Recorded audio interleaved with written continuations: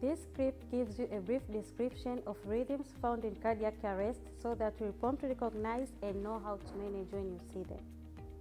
I am Shamila. I'll take you through cardiac arrest rhythms and its management. Cardiac arrests occur when the rhythms of the heart stops.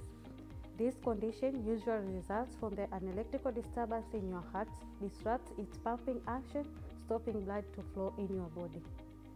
Cardiac arrest rhythm can be classified as shockable rhythm, whereby we have pulseless ventricular tachycardia and ventricular fibrillation, and non-shockable rhythm, whereby we have pulseless electrical activity and asystole. Now, let us look on the management of cardiac arrest rhythms. Once you recognize the patient is in cardiac arrest, chest compression and then connect the patient to the monitor is very crucial. If it is shockable rhythm, shock as quickly as possible and resume CPR immediately after shocking. Start with biphasic 200 joules or monophasic 360 joules. In pediatric, start with 2 joules per kg.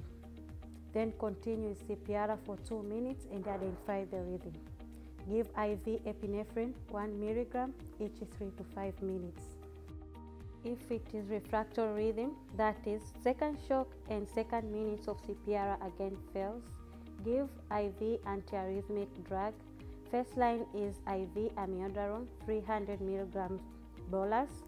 Second dose is 150 mg. If it is non-shockable rhythm, do CPR for 2 minutes and identify the rhythm. Give IV epinephrine 1 mg each 3 to 5 minutes. Thank you for watching.